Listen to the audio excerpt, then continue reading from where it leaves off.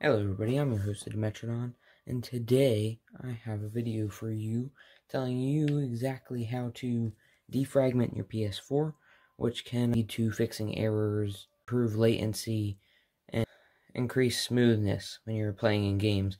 In my video on how to fix the split-screen character glitch in Ark, a person named Matthew Hillman brought to my attention that he defragmented his PS4 and it fixed the issue.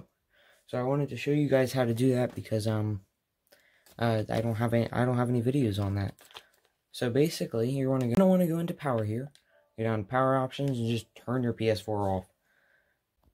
Okay, so after your PlayStation 4 is completely turned off, and as you can see, the light is turned off, and my monitor is gone to the no signal screen. You will see that it'll just be off, and so this is basically how it's gonna look when you fully power it off. And you're going to want to grab your cable here that charges your remote. We're going to plug it in. You're going to plug it in just like that. And by the way, if you see like my PS4 is propped up a little bit, that's because there's a very small slit where air can get in. So I just have that for better airflow. And I just have it down here in a pretty open area. And so then you're going to grab your cable. You're going to want to grab your PS4 controller. Mine is a camo one, but otherwise you can have like black, red, blue, multiple different colors.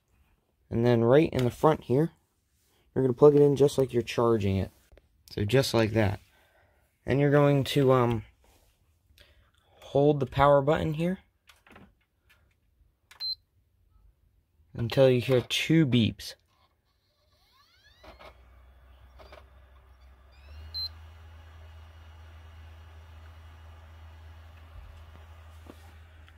Alright, there are the 2 beeps. And now I'm going to bring you guys up. And so you're going to grab your remote. You're going to press this PlayStation button right here. Just as directed. Alright, and so then you'll be greeted with this screen, and you will not be able to control it with the joystick. So you're going to have to use the arrow areas on the opposite side of the remote that the X, square, O, triangle are. So then you're going to have restart PS4. So you can restart the PS4. You can change the resolution. You can change the resolution of your system. You can update the system hardware if it's refusing to update. You can restore the default settings of the PlayStation 4. Or you can rebuild the database, which is the thing we're going to be doing today. Otherwise, there's initialize PS4 and initialize PS4 and reinstall system software. So, initializing the PS4 and reinstalling system software does exactly what it says. It just deletes everything and then reinitializes the software. And then this does the same thing, just it doesn't reinitialize the system software, I guess. Basically, you're going to go in here, you're going to go rebuild database, and you're going to click OK. This is then going to take a little bit, but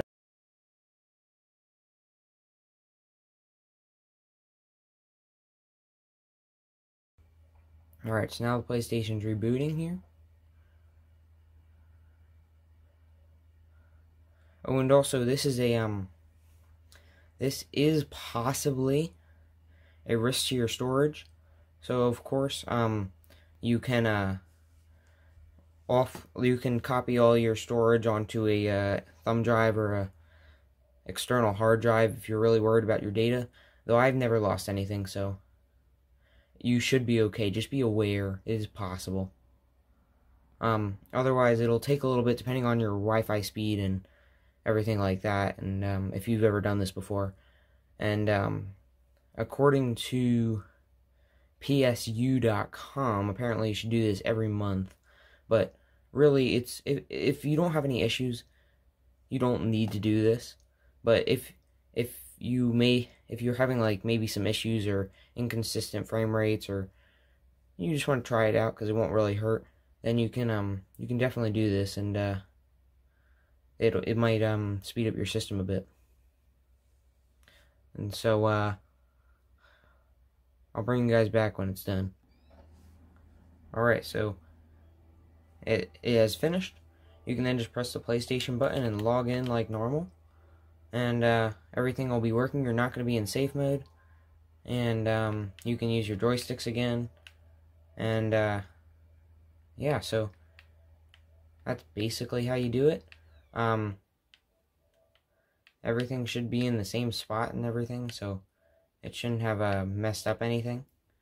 And yeah, so I hope you guys enjoyed the video. If this was helpful, make sure to like and subscribe for more content like this. Comment down below if this helped you, or if you have other tips to increase your PS4.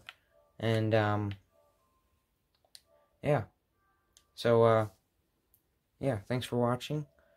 Share this with anybody who else has a PS4 and they haven't watched this video. And yeah, so thanks for watching. See you guys in the next one.